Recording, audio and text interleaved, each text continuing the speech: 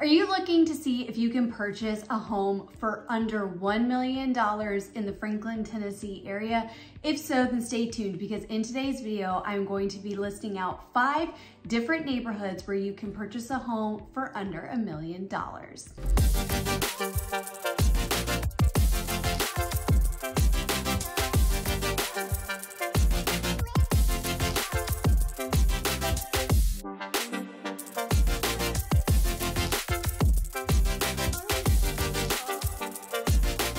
Everybody, welcome back to my channel. My name is Caitlyn Martin and I'm a local Nashville real estate agent and founder of the Caitlyn Martin team powered by Weigert Realtors, the Andrews Group. We specialize in helping out-of-staters looking to relocate to the Middle Tennessee area. Now, if this is your first time stopping by my channel, thank you so much. Please feel free to click subscribe down below so that you are notified every time I release new video content all about making the move to the Middle Tennessee area. So in today's video, we are going to be talking about 5 awesome neighborhoods where you can purchase a great home for under $1 million. So if you've seen any of my content before, you know that when we're talking about Franklin, Tennessee, in the last 4 years, we've really watched our market in the Middle Tennessee area go a little haywire. And that's what's true for a lot of places across the country in response to what happened in 2020. So back before the pandemic, we actually saw the average home sale price in Franklin be right around $500 to $550. And so now that average home price point is sitting right around $1 million. And so one of the questions that I get asked, and one of the things that people want to know is, if their budget is below $1 million, can they still buy a great house in the Franklin area? And the answer is yes. So in today's video, we're actually going to be talking about 5 neighborhoods where you can find a great home for under $1 million. So let's go ahead and jump into this list. Okay, so first up, we're going to talk about McKay's Mill. So McKay's Mill, we will take a look at a map in a moment when I show you the MLS and kind of give you a visual of just what the homes look like in McKay's Mill. But just know, this is actually gonna be located on the east side of 65. So McKay's Mill, it is a great neighborhood. A lot of what you're gonna find in McKay's Mill is going to be 2-story brick homes. Some have been more renovated. Others could use some updating. Some lots will certainly back to trees. Others, you may have a neighbor. One of the things that people like about McKay's Mill is there's actually a grocery store located right there within the McKay's Mill neighborhood, so it makes it really convenient. In general, the location of McKay's Mill is really popular. Like when we saw the market really start to go white hot, go a little haywire. Back when we saw the market really start to go white hot around, springtime of 2021, McKay's Mill was a very desirable neighborhood. And a lot of times that comes down to the schools that it's zoned for, the location and the convenience, and you get more of that true traditional neighborhood feel. It does have amenities like a community swimming pool. So you do have that, but also it's a great convenient location. And so these are reasons why people love the McKay's Mill neighborhood. So we're gonna take a look at what's in McKay's Mill. And one thing to know, just not only about McKay's Mill, but these neighborhoods that we're gonna talk about in this video, is there can be homes over that $1 million price point. It's not that these are only capped below $1 million, but these neighborhoods that we're talking about, you can certainly get a great home for under $1 million, but then there can be some that cross that $1 million mark. So let's go to the MLS, let's take a look at the location, and we'll talk more about the statistics of just what you can get in McKay's Mill. Okay, so we are taking a look at McKay's Mill. As you can see, you've got red, green, and yellow. So what this denotes is going to be green is active on the market, yellow is under contract, red is sold. And this is going to be what's sold in the last 6 months. But first, what I want to do is I want to zoom out a little bit so you can get an idea of just where McKay's Mill is located. As you can see, it's going to be just east of Interstate 65. One of the reasons people like McKay's Mill is you've got this great close proximity of getting into downtown Franklin. You also have quick, easy access on Cool Springs Boulevard, because if you are wanting to get into the Cool Springs area, which is where pretty much any and everything that you can want in terms of shopping, grocery stores, restaurants, the big mall, Cool Springs Mall is there. You got quick, easy access to everything that it has to offer, which makes it really, really convenient. And then of course, as you can see, you're close to Liberty Park and also this Marcella Vivrette Smith Park. So you have all of this right here within close proximity. Also, this neighborhood comes with a lot of amenities like a community pool, walking trails, playgrounds, things like that. So this is why people have really desired the McKay's Mill area. And so let's just take a look in terms of what you can get. As you can see, as of right now, the most cost-effective home is going to be this 1731 on Liberty Pike for $755. And as you can see, you're predominantly getting a brick 2-story home. This neighborhood's established. It came about in the early 2000s. So some homes will have some updates, some will need some updates. But again, this is a great community to be in, and it's got great proximity to shopping and just what Franklin has to offer. So this is one of the reasons why people really enjoy this neighborhood. So that was McKay's Mill. A couple other things to know about McKay's Mill. So when we take a look at what the average sales price point is over the last 6 months of McKay's Mill, it's $796,022. So again, as you can see homes that are sitting in the 900s, a couple have eclipsed the 1 million mark, but you also can get a great home for under that 1 million price point as well. When we're looking at what the average home looks like that you can get in McKay's Mill, it's going to be a 4-bed, 2.5 bath house. It's gonna be around 3,100 square feet.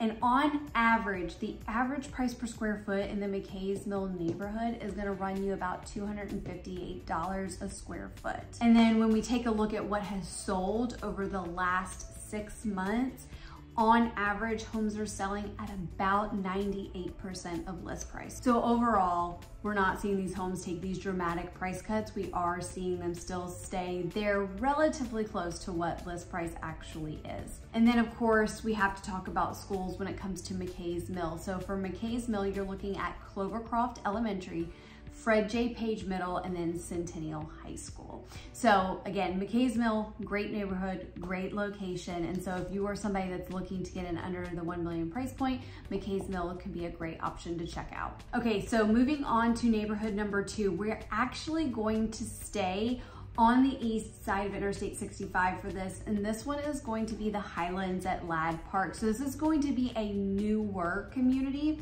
So actually, if you take a look at a map, if you find Carruthers Parkway, so it's going to run south from Murfreesboro Road or 96, you're gonna see it, it's gonna run parallel to Interstate 65. So right along Carruthers is going to be a cluster of neighborhoods, and a lot of them are going to be similar to Highlands at Ladd Park. You're going to notice a similar build. So while it's this, each of these communities are broken up into different neighborhoods with different names, a lot of what we're going to talk about with Highlands can be applicable to those other communities that you'll find along Carruthers, such as, say, Lockwood Glen, Echelon, but we're specifically going to be talking about the Highlands at Ladd Park. So Highlands at Ladd Park has actually been a really popular community over the last 5 or so years. It does have newer built homes, so it is a newer community. But with Highlands at Ladd Park, you do have great community amenities, from walking trails to a community pool. This community also sits amongst rolling hills, so depending on where you're located in the neighborhood, you can get really, really beautiful views of the rolling hills there in the Franklin area. So these homes, you're gonna find them leaning more towards like a modern craftsman style, so to say, with hints of Southern flair. You can get that more traditional 2-story brick, kind of modern colonial look as well. But within Highlands at Ladd Park, when we talk about this, now the average sales price over the last 6 months, it does eclipse the 1 million mark. It's actually 1,044,000. So that's what the average price point has been. And I know that we're talking about what's below, but with the Highlands at Ladd Park, you can be certainly under 1 million, but they also have several that will go over 1 million up to about 1.3. And so that's where the average comes in. and why it makes it just a little bit over the 1 million mark. However, 24 homes have sold within Highlands at Ladd Park over the last 6 months. And of that, 13 were above the $1 million price point, and then 11 were below the $1 million price point. So we're actually going to take a look at that and just see what it is that you can get. Now, a couple of things to know about Highlands at Ladd Park before we take a look at it really quick. So the average home that you can get in Highlands at Ladd Park is going to be a 4-bed, 3-bath house. On average, you're gonna be around 3,500 square feet. Now, when it comes to price per square foot, you're actually gonna be looking at about 300 a square foot. The average has actually been 299 a square foot. Again, that can vary a little bit. And then on average, homes have actually been selling at about 99.5% of list price. So again, not seeing major price reductions in this area. But let's take a look at what has sold, what has sold under $1 million, what was selling over $1 million. So let's go ahead and take a look at the MLS. Okay, so we are taking a look at Highlands at Ladd Park. Again, you can see it is just east of Interstate 65, but let's actually back this out really quick and show you where it is in proximity. So this is going to be further south in Franklin compared to where McKay's Mill is located. Okay, so one thing that I do want to point out when it comes to this community, so if you take a look here at the bottom, you can see this street that takes this curve here. It's called Long Lane, and so Long Lane is actually going to take you down to this interstate, Passover, or let's see. So this is actually going to take you down to where the Goose Creek bypass exit is for Interstate 65, and actually just across the interstate over here, this is where you're going to find the Berry Farms area. I've actually done a video on Berry Farms and its community, but if you're looking, like, this is where your closest grocery store is going to be. This is like a great place for coffee shops, things like that. So again, you've got great close proximity, which isn't to say, that you can't get elsewhere within Franklin. It's just that's going to be the closest one. And I mean, it's truly just 5-7 minutes away. So let's talk more in depth about the kind of homes you can get. So here we're taking a look at what's currently active on the market. You can see this Snowden Street, $939,900. You've got Fontwell Lane at $950. But this is just giving you an idea of what you can get within Highlands at Ladd Park. And as you can see, some of these bigger homes, you can see they've eclipsed that 1 million mark. However, let's take a look at what's under contract. So this Molly Bright Lane, Rycroft Lane, Beeman Drive, Irvine, you can see here, all of these are going to be sitting well below that $1 million price point. You can see 2,500 square foot house, 22, 23, 3320. So this just is giving you an idea of just kind of what the neighborhood looks like, the style of house that you can get. This Fontwell Lane sold for $915. It comes with a pool. So this is just an example of what there is. So again, the great thing about this neighborhood is that if you are searching above the $1 million price point, there's certainly options there for you. If you are looking below the $1 million price point, again, there's plenty of options too. And really remember, 24 sold in the last 6 months, and it was almost 50-50. You had 2 more that fell into the $1 million+ price point lane, and that was $1,050,000 to $1,003,000. And then, but you still had 11 that sold below the $1 million price point. A couple of other things that I want to make note of when it comes to this neighborhood. So like I said, it is really popular. Typically, what one of the biggest downfalls, or what I hear clients deem as one of the downfalls, is that within this neighborhood, you're certainly going to have the opportunity where your backyard backs up to a neighbor's backyard. And so that has been a deterrent for some people. Now, that's not the case everywhere, because I actually have clients that built in Highlands at Ladd Park, and they got a fantastic lot, which the community is built out now, but they got one of the remaining lots. and they have this beautiful view overlooking the rolling hills. So it really does depend. You can certainly get a home that backs to trees, but at the same time, several homes will back to neighbors. And because this is a newer community, there's going to be less opportunity for mature trees. So again, you know, you'll see that people that do back to neighbors a lot of times will put privacy trees up just so that they have a little bit of, you know, extra privacy there within their backyards. And then of course we do have to talk about schools when we're talking about Highlands at Ladd Park, and it is zoned for Creekside Elementary, Fred J. Page Middle, and Fred J. Page High School. Okay, so for number 3, let's jump across the interstate, and we're actually gonna be talking about Sullivan Farms. Again, this is gonna be another really popular neighborhood. Lots of great opportunity to get in under $1 million. So let's take a look at Sullivan Farms. Okay, so now we're taking a look at Sullivan Farms. This has been another very popular community in recent years. Now this is going to be a well-established community, so you will certainly have homes that are going to be built back in the early 2000s, around that time frame. Also, you will find that you get more mature trees in this community, but let's take a look here at the location. So as you can see, this is going to be on the west side of 65.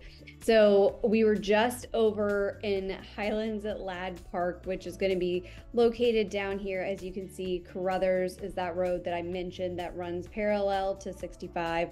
Now we're jumping to the other side, going up Lewisburg Pike, and this is where you're going to find Sullivan Farms. So let's talk about Sullivan Farms. So again, these are going to be homes as you scroll through. So you can see one here with the white painted brick, but in general, these homes are going to be more of that really traditional 2-style brick.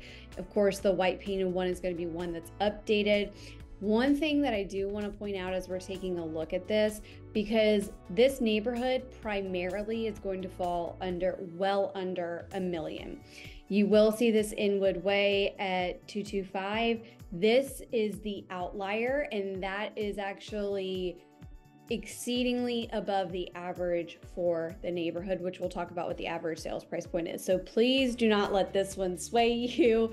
This is unique just because the backyard is completely tricked out between, you know, a pool, a fireplace, basketball court, all sorts of things. It's got a really wild backyard.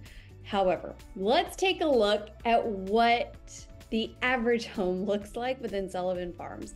Again, you can see it's really going to be these 2-story brick, or you're going to have a mix of brick with siding. You can still get some with siding, but primarily you're going to be looking at a brick home. And as you can see with these price points, as I scroll through this list, they are well below the $1 million price point, and people love this community.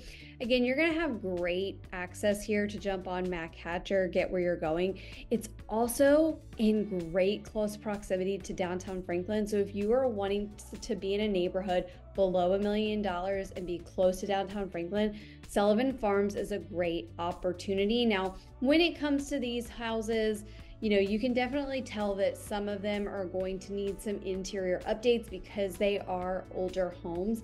However, some of them have had updates made to them. So it just kind of depends. But if you're not afraid of maybe doing some cosmetic updates, this is a great opportunity to be in a great community close to downtown Franklin. A couple other things to know about Sullivan Farms. Like I said, some of these homes are going to have updates already made to them.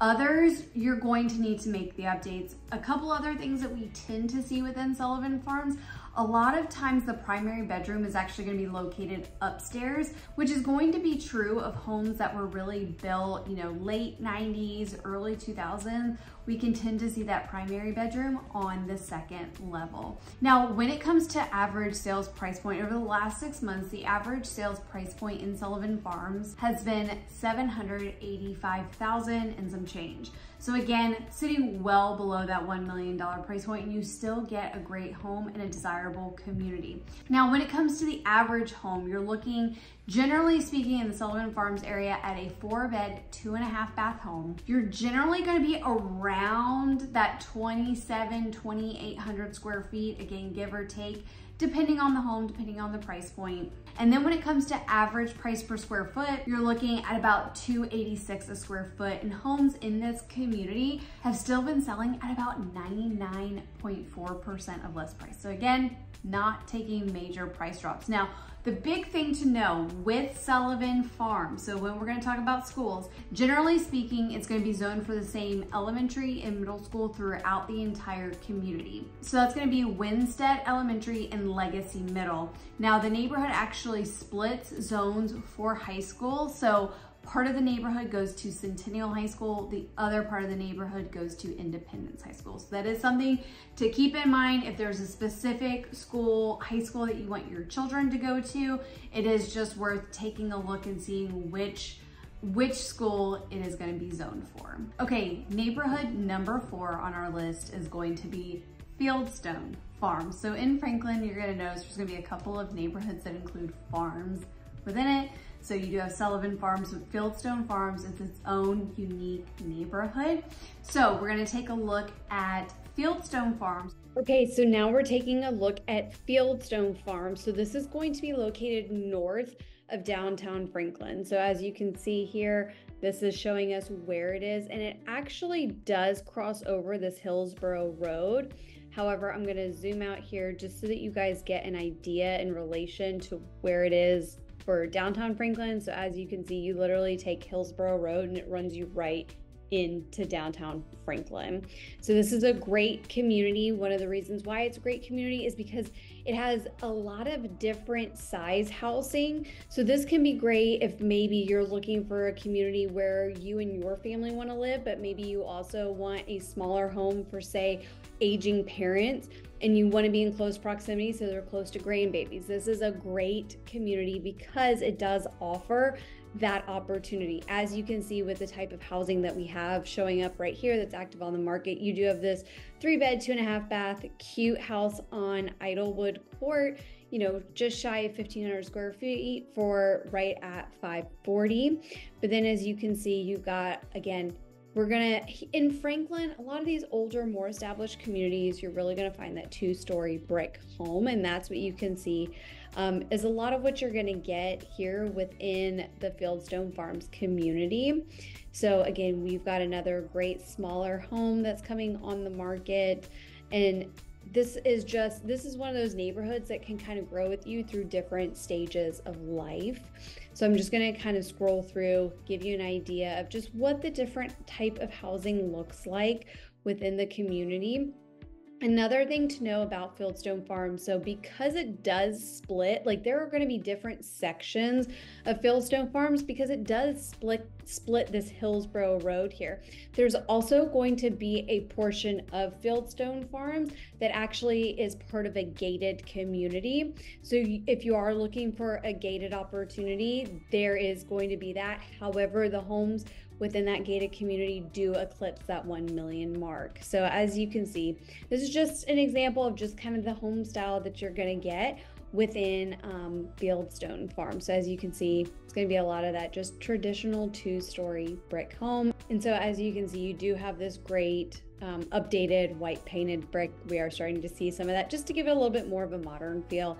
However, as you can see, we've only had in the last 6 months, only had 3 sell for over $1 million. However, everything else has been below $1 million and well below. So again, you have a lot of great opportunity here within Fieldstone Farms, just depending on your price point. So as we were just taking a look at the different kind of homes, when we take a look at what the average home sale has been within Fieldstone Farms over the last 6 months, that's gonna be right around $721,000. And again, you saw just from the examples, you can get below that, you can get above that, just depending on your price point and your budget and what it is that you're looking for. So in Fieldstone Farms, the average house that you're gonna get is gonna be a 4-bed, 2.5 bath house. It's going to be around that 2,500 square feet. Again, can go significantly up from that, can also be below that as well, but that's gonna be the average. And then the average price per square foot within Fieldstone Farms is actually gonna be a little bit higher than some of the other communities we've talked about, and that's actually gonna be at $303 a square foot. And then on average, it's been selling at 99.5% of list price over the last 6 months. And then when we're talking about schools, for elementary, you have Hunters Bend, then you have Grassland Middle and Franklin High School. A couple of other things to note. So Hillsborough Road is going to be a road, as I showed you on the map, it does lead down directly into downtown Franklin, but Hillsborough Road can actually also take you north all the way up into Green Hills. So it's a great, so it really is a great convenient location, just because you can kind of take the back way up into Green Hills versus having to go out, get on Interstate 65 and then deal with traffic getting up. So it does make a nice straight access point, whether you want to go up into Green Hills or whether you want to go down into downtown Franklin. Also right outside of Fieldstone Farms, down Hillsborough Road, right before you get towards the kind of the heart of downtown Franklin, that's where you're also going to find grocery stores, gas stations. So again, those everyday amenities are just really close and convenient, which is again another reason why people desire this community. Also, another thing to know, I did talk about before how the neighborhood is split across Hillsborough Road. So they do have a great community center with pool, clubhouse as well, and so that is going to be on the left side of Hillsborough Road. So depending on where you buy, it may be on your side of the neighborhood, or you may have to drive across Hillsborough Road to get to it, because Hillsborough Road is going to be a 4-lane road, so it's not necessarily one that you want to cross by foot. But just know they do still have great community amenities within the neighborhood. It's just depending on where you live, it may just be a short drive away versus just a walk through the neighborhood. And then our last community that we're gonna talk about today is going to be Cottonwood. Now, Cottonwood is a great neighborhood for several reasons. So this is where you're going to get more of your traditional Southern style house. It can have a Cape Cod flair to it. Couple of things to know about Cottonwood, and we're gonna look at it when we take a look at the map, but Cottonwood is one. It is close to the Harpeth River. So if you're somebody that is concerned about flooding, this is going to be, you know, something that you want to pay attention to. So within Cottonwood, some of the homes were a part of that 100-year flood that we had back in 2010. You know, it's not to say that the whole house flooded, but some houses did deal with flooding when that happened. You know, I mean, it's been 14 years ago now, which is wild to think about because it doesn't feel that long. But the entire community is not at risk. And so if you're somebody and you're really interested in the Cottonwood neighborhood, because there's a lot of things to love about this neighborhood, but say the flooding concerns you, then that's just a matter of making sure whether the home, you know, falls into a flood zone or whether it doesn't. And we'll actually take a look at the flood zone map so you can see that as well, the FEMA drawn flood map. So we'll take a look at that. And then we're gonna talk more about Cottonwood. Okay, so now we are going to be taking a look at the Cottonwood neighborhood. So as you can see, this is going to be a smaller neighborhood, and it's really going to be defined by this Cotton Lane out to this river landing. So this is going to be where Cottonwood is located, and actually it's very close to Fieldstone Farms, which is going to be, you know, the portion of it that's going to be on the left side of Hillsborough Road. It's actually located right here. So again, it's going to be in close proximity to what we were just talking about. But as you can see, there's less homes that have sold in this community before. People tend to love this neighborhood. So it's just, you know, it's a little bit of a smaller community. Not as many homes have sold. But as you can see over here, you really have, some of these are going to be that really charming, like siding, colonial style. Others are going to be brick, or these brick 2-stories. But this neighborhood, it's really kind of idyllic as you drive through. As you can see, I just love the curb appeal of these homes. Yes, some can go over $1 million. Others, you know, most of the ones that have sold in the last 6 months, you have more that have sold under $1 million than above that $1 million price point.